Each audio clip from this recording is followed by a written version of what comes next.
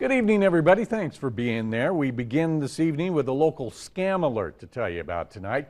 Grand Valley Power is warning Mesa County residents about some guy going around Orchard Mesa claiming he represents Grand Valley Power and he's offering energy audits. Grand Valley Power does not send people door to door for energy audits, and any employee with Grand Valley Power will always wear branded GVP clothing.